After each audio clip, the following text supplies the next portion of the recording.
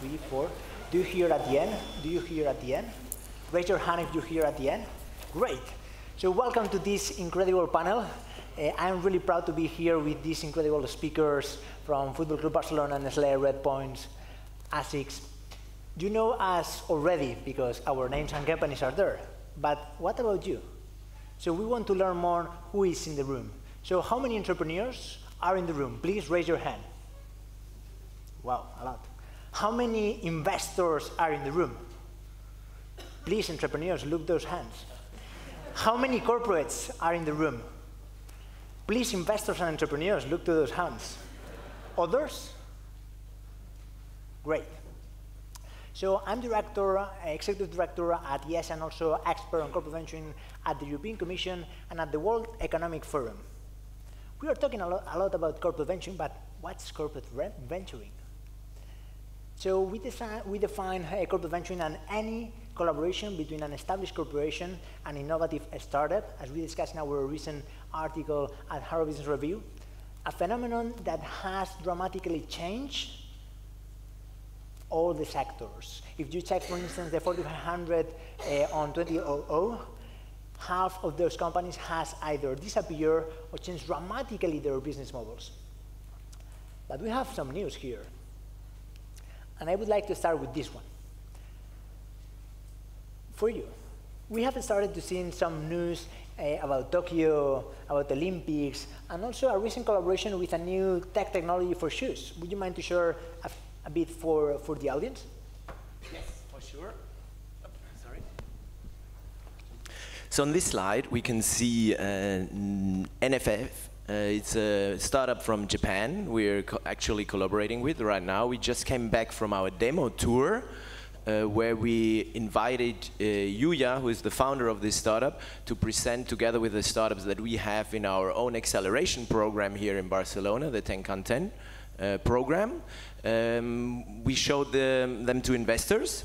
This startup right now, as you can already see on the picture, is how we see the future of running and running analysis. So it's an intelligent shoe. It's a prototype that here we presented at the CES in Las Vegas. And this is exactly how we bring innovation to ASICS. So we have our Institute of Sports Science. It works together with external entrepreneurs, and we here in Barcelona have our 10x10 accelerator that also nurtures this ecosystem. And I have seen that there are many other collaborations in the room. Albert, for instance, in the next slide, we have seen in the news how this Chills startup blockchain company that you are collaborating with. The other day, I got impressed when Marta Plana was explaining in Israel how BHub has done 70 research projects, co-developing 8 projects with the startups, and so many students working in so many projects.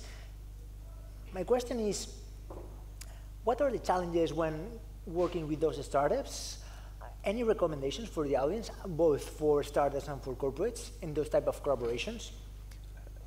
That's perfectly the key thing, right? So how you manage, the flexibility of a startup and the forward-looking kind of expertises that they are developing with, with the inertious momentums that you have in your corporation, right? So in our case, for me, or my experience is, let's have all the corporate business lines kind of align with your innovation strategy, and this is a lot of persuading and a lot of storytelling internally, a lot of defining what are the main challenges, and I would say even bringing people from the business lines into your innovation departments. Kind of having, you have marketing partners, let's try to have also innovation partners inside the company, and then define what are the challenges for today, what are the challenges for 5 years from now and from 10 years from now, and let's try to manage and have accountability from corporate perspective. From the startup standpoint, let's approach the corporates, find the right people to talk, understand what are the key needs for today, 5 years from now and 10 years from now, and adapt your pitch to those specific characteristics. We are doing recommendations for startups, but sometimes in those panels there are no startups. However, today we have Laura, that is an incredible entrepreneur that has multiplied by 30 her startup in a few years. Would you mind to share to the audience what have been the secrets for that tremendous growth? And do you agree with the corporates when they recommend all that stuff?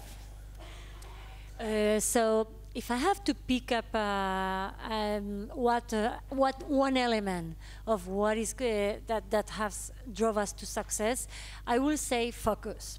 And probably only focus. Since the very beginning, we had very clear our mission, what we wanted to be in the coming years, and with this idea, we followed our path, and we were not distracted by other possibilities. We thought that we wanted to be global since the very beginning, so for instance, our first fundraising, it was with a global VC, not a local VC or a Spanish VC, because I knew that that was going to be relevant for us in order to gain visibility in the world. That is an example. So focus has been our driver. For me, at the beginning of a startup, in the first years, it's very difficult to work with a corporate. Why? Because a startup has to run.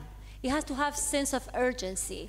I usually say that in RedPoints, one day is like a week is like a month, and a month is like a year. And in a startup, a day is a day, a week is a week. I mean, in a corporate, a day is a day, a week is a week, and a month is a month. So as a result, the rhythms are very different. And a startup can't wait. It has to run. So in the first years, it's very difficult for a startup to work with a stable corporate or a really big corporate.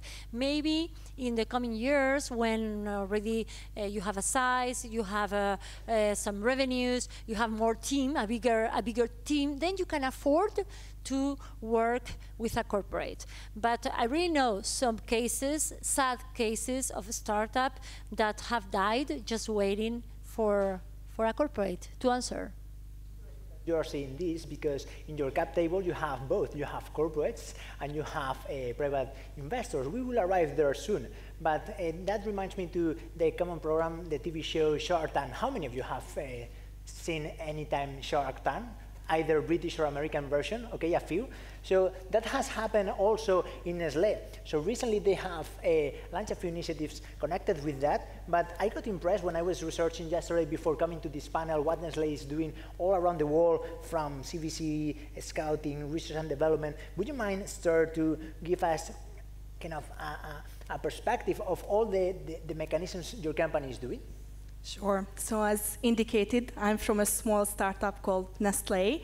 And in the past, innovation was purely the kind of task and limited to the R&D unit in the company. But as there's a lot of turbulence and the external environment is changing, I would say today, innovation is the task of all of our employees. Now let me try to explain you or give a snapshot of how we do innovation at scale. So going beyond the core, we either buy companies, so this is M&A, where we really try to find a cultural fit and also to make sure that we leave these companies autonomous. So we provide our expertise and we are in the back end to support them. In the past years, there were a couple of big M&As, Starbucks deal, Blue Bottle in the US, and so on. Beyond buying companies, we also build. That means we use the power of our employees to crowdsource ideas and drive innovation from within. And the third pillar is partnership. And super thrilled about the latest news that we are finally getting there to connect the dots and bring together under the R&D accelerator startups, our own employees and universities, and innovate together. So one of the key takeaways that I get from this first round is that this collaboration is challenging, and we usually heard that, oh, corporate venturing is corporate venture capital. However, as we have described here, there are so many mechanisms, no? From scouting missions, hackathons, venture builders, incubators, accelerators, and so on and so forth. But do you know that 3/4 of those collaborations fail? And let's start trying to understand why those are failing. And let's start with the KPIs. So what are the challenges? And that goes for you. Daniel, where in your LinkedIn says, drive ASICS future incremental growth and profit via new business initiatives. However, to measure this statement with KPIs sometimes is challenging. How do you measure innovation? What are the successful KPIs for innovation? What is the secret? So the secret sauce, and there's a lot of ingredients to it, obviously. Okay. Tell us. At the end, when you look at what we're doing at ASICS, ASICS, and I always say it at all the events. A lot of people don't know it. ASICS is an acronym which means Anima Sana in Corpore Sano, so a sound mind in a sound body. We started this off with a shoe. Everybody knows us for running brand. These are the guys from running, but actually we are the only, or one of the only brands who have the vision and mission statement like implicit in our brand name. So what we want to do, and this is very much built into the founder's vision and mission of the company, is we want to make sure that ASICS provide the tools, products, and services so people like you all in this room can live a happier and healthier life via sports. And we want to be the company who will be able to give this to the consumers, so to give the tools, service, and products to do so. Which means we in innovation want to work on the brand preference towards ASICS. So this sound mind, sound body philosophy can be the top to mind point when a consumer thinks in the future of having a sports well-being life via physical activity and well-being. So long answer, how do we nail this and how do we make this into some KPIs. Obviously you cannot measure this in one or two programs that we have been running right now, but obviously we want to drive this consumer preference in the future. We want to create new services, we want to create new products, and then in a lifetime of 3 or 5 years you have some KPIs that are standing against it. So you have to see how much money do you invest in innovation and research development, and how does this ratio of money invested look to when you compare it or put it into a relation with the additional revenue that you're taking out of these initiatives. And then the same is not only it's revenue based, it also has to be sitting, so how many additional dollars are you adding or euros are you adding to your growth margin by these initiatives? Mm-hmm. And then there is obviously other factors to it. How do you drive then, like Eszter said, how do you drive entrepreneurship and also drive the cultural change within a big corporate that innovation can be implemented and can be happening? So we have here new business models, new products, services, mindset, processes. There is one that implicitly all of you have mentioned, that is speed. And I don't know whether, Eszter, you agree or disagree with what he has said. What do you have to say about the speed? I remember that in a previous discussion with you, you mentioned how you internally, your units are trying to speed up the processes of proof of concept, of working with the startups. Do you think that the speed is important? And if yes, how can we speed up processes collaborating with the startups? Okay, so it might be surprising what I'm saying, but speed is no longer really an issue for us. Past year, we were able to launch products in 6 to 10 months, naming Kit Kat Ruby or other novels. When it comes to a POC, we are able to do rapid prototyping in about 10 weeks' time. So speed is crucial, but where we more kind of find challenges is around finding the business ownership. So once we would like to hand over the concept in the ecosystem of Nestle, there should be a home for it. And any secrets to get that ownership from business lines? How do you get the ownership from business lines? How do you convince them? Okay, so I think it's important that from early on we engage with these people.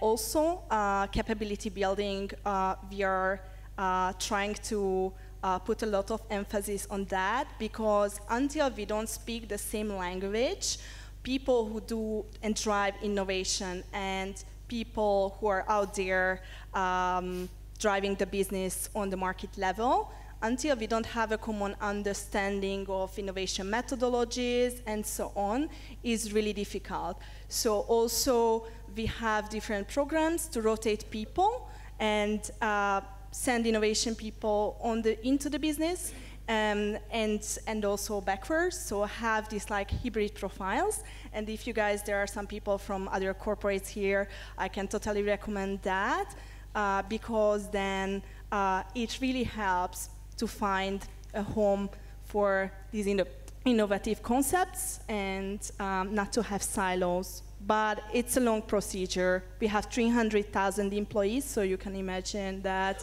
there are silos still. Yeah, and this is a trend that we have seen in our recent studies, how to connect those. Many corporates are using the 3 pockets rule. Do you know them? Do you know it? The 1/3, the cost of the next proof of concept, 1/3 from the business line, 1/3 from the innovation unit, 1/3 from headquarters. So you increase the budget you have available for the proof of concepts, but also in the other side, you have easier buy-in from the business units. But this is not only the one big challenge, Albert. I have prepared something really big for you, so get ready. Do you know in the audience, and we have released this data 4 days ago, more or less, around 21% of top research centers worldwide are in Europe. But around the 3 million patents that there are in Europe, 95% are dormant, and the remaining 5% generates 40% of the GDP of Europe. 40%. 40%. Do you imagine for a second to activate just one additional 5%? The why? If you check and this is just an example, it's not the average, this is just one example from the healthcare sector. If you're an investor, you have high cost, high risk, long term, 15 years. Are you interested to invest in that? And there is, as you can see here from the European Investment Bank, there is a lack of budget, a lack of funding, for proof of concept. And then the question goes for you. You have come from a research center to the industry. You have done proof of concepts with universities. How can we solve this problem? The European Valley of Death. Wow, this is a key interesting topic. It's one of my favorite ones. Especially, my background is in physics, so I'm coming from nerdy guys trying to do crazy stuff. Sometimes not thinking on how you commercialize that, right? So that's me. I feel like, so the way we see it at FC Barcelona is research is investing money on generating knowledge, and open innovation strategies is transforming this knowledge into products and services that's going to be commercialized. So that's kind of the framework where we work with, right? And in our case, is basically understanding what are the key topics that we need to include into our research line. And here, we tend to focus a lot on specific topics that we see that we are the unique ones that are going to be pushing on that direction. And let me give you one example. Muscle and tendon injuries, right? So for us, it's kind of our cancer, right? So 50% or even 60% of our injuries are from muscle and tendon injuries. So we are really interested in developing knowledge and potentially sometimes transforming this knowledge in a product and service that other clubs or other sports institutions may be using. But if we don't do that, probably no one in any health other institution will focus on that, because probably for them it's not from a market perspective, it's not as big as other pathologies, right? So we tend to again invest money to develop this knowledge and the research perspective. Then once from the open innovation perspective, and this is something that, again, it's something that the club has been learning how to manage that in the last 3 years with Barça Innovation Hub, because it's kind of new on managing this knowledge and applying with third parties to develop jointly new products and services that are going to be sold to potential competitors on the pitch. So kind of thinking a little bit beyond on what your activity for next match and thinking on 10 years from now, right? So this is kind of on our case is, again, leveraging the productive capacity, the flexibility of the startups, together with our expertise, with our know-how to develop these products that's going to be sold to these potential competitors for tomorrow, but cooperators for 10 years from now. If I go a little higher and I think of how from a public policy perspective can start tackling this, one of the in terms from European perspective, one of the key challenges is how we are able to have capital to invest on those initial stages of research, and also in terms of a cultural kind of thing. How I mean, I have a lot of friends that has developed their PhDs, but has never thought on building their company. They are in the late 30s, 40s, right? So they are all or academic professors, or they just joined to corporate, but to develop, to be part of the corporations. Probably next, the generations that are growing right now, they have a different mindset, and I feel like it's because there has been a change on putting capital on help those researchers, and from I would say even from a storytelling perspective, they are excited actually from what they're developing in the lab and try to think always on how this can be built just from their day-to-day operations on the lab, right? So I would say, to summarize, let's try to have a more flexible and more easy to gain capital commitments from institutions, and also changing this cultural way to understand research. Totally agree, and there is another challenge that we have identifying those collaborations, that is IP, intellectual property. Please, the entrepreneurs that you have raised your hand before, tomorrow you're going to sit with an investor. What is one of the words you have? Are they going to steal my intellectual property, my product, my design? Here we have an expert on intellectual property. What do you think that are the top 2 mistakes that entrepreneurs do when negotiating with corporates, and what are the top 2 mistakes that corporates do when doing the same with startups? Yeah, so,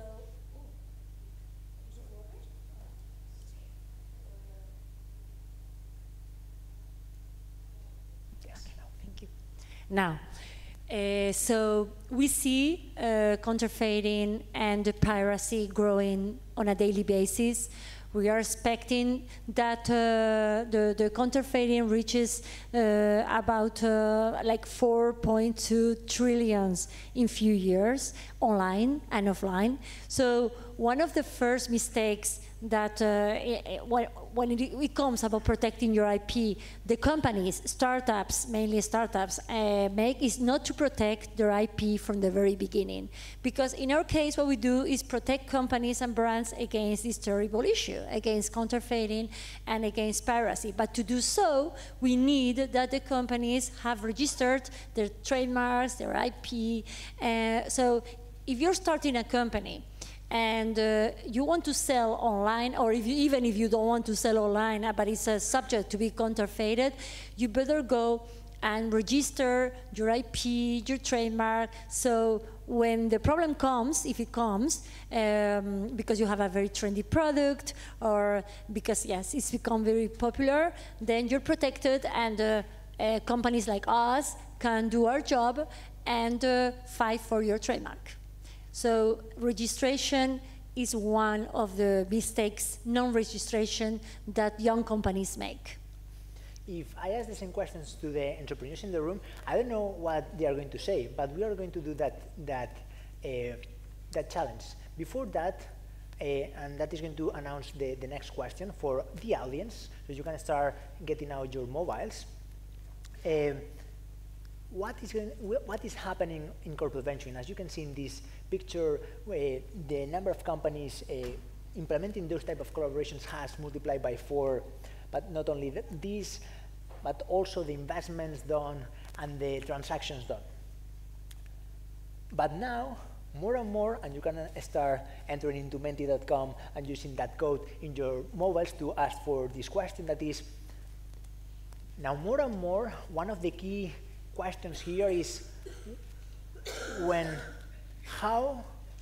So let's start from the beginning. Before, all of you were startups and we were corporates. We can choose. Now, all of you are corporates and we are startups. We can choose. So if you're a corporate, tomorrow at 9 a.m., what are you going to offer to that startup? And now if you think in your main competitor, what he or she is going to offer to that startup, but then the key question is what makes you unique? And for this comes this slide. What do you think, if you were in a startup, and even if you're in a startup or not right now, you can answer to this question. If you are in a startup, what would you want from a corporation? Either brand, technical industry, expertise, co-working space, financial resources, proof of concept, distribution channel, speed. 5 seconds, okay. Only one person has answered. Please, someone else. 4 people, okay, thank you. 6, 7, 8, thank you very much, audience. 9, 11, 13, 14. And this is interesting because sometimes when we are corporates, we are thinking, I assume that the startup wants, and I say something. Or if I am a startup, I think that the corporate wants, but what they actually want. And you have it here. So interesting how, for instance, co-working spaces is down, and proof of concept and distribution channel is in the top. So I want to test my product. I want to test my business model. I want to sell. Okay, interesting, 40, 41 people. We will share at the end the results of this one. But then the other question goes to here. If you were a corporation, imagine that you're a corporation right now, even if you are an entrepreneur. What would be your main challenge to adopt corporate venturing? If tomorrow you want to start doing all these great examples, venture builders, incubators, accelerators, CVC, tomorrow at 9 a.m., you want to start, what is going to be your main challenge? It's going to be the survival mindset that business units have, the internal politics with the executive committee, with other lines, the silos of information, the low levels of fit, the buy-in from the top management. What is going to be? I'm happy to share very quickly, what do you think, if for all the panelists, what do you think to synthesize? What do you think is currently the top challenge for adopting corporate venturing? In one word, each of you, a quick round. Only one word. What would be that word? Bureaucracy. What more? Yeah, processes. Processes. What more? Communication. Communication. And from the startup perspective? I have no idea about corporate venture. So what I will say is, well, they have to see the innovation, no, and understand. I don't know. I don't know. Right, no idea. right.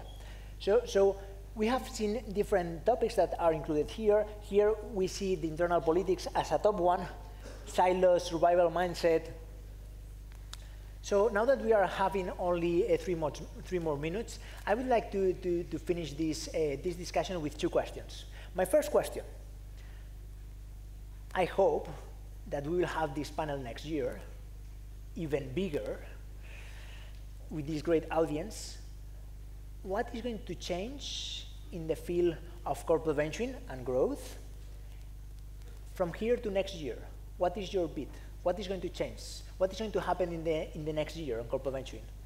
And you have each 15 seconds. What is going to happen?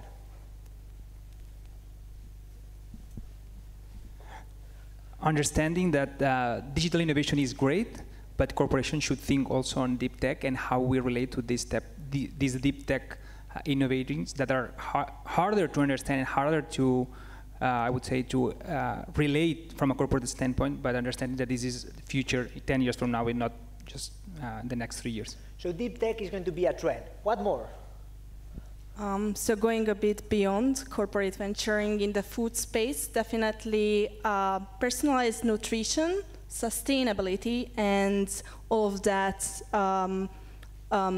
surrounded by artificial intelligence. Sustainability and artificial intelligence. What more?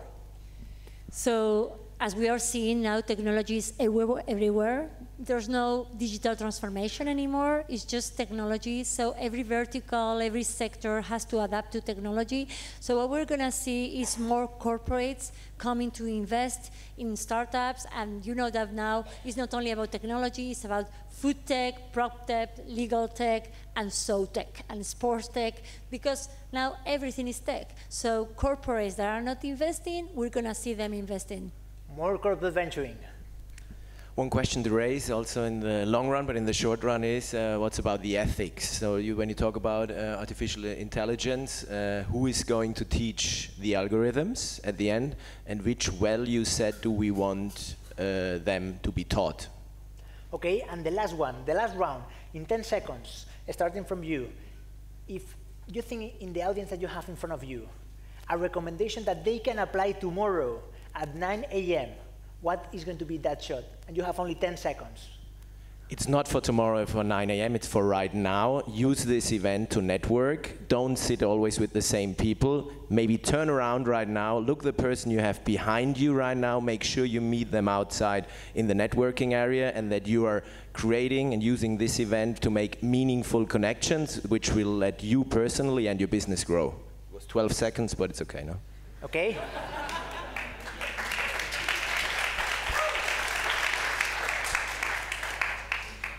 Well, mine is very similar, but you can leave it until 9 a.m. That is, go and look out for the ones who can help you.